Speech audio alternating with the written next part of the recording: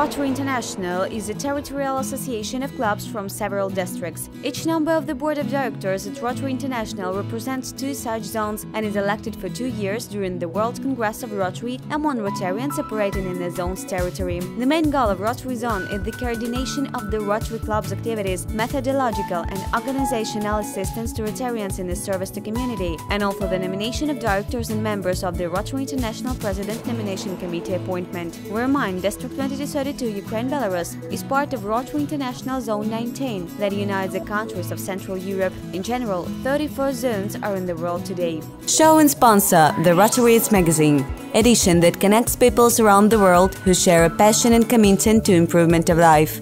Join the multiplying of good deeds.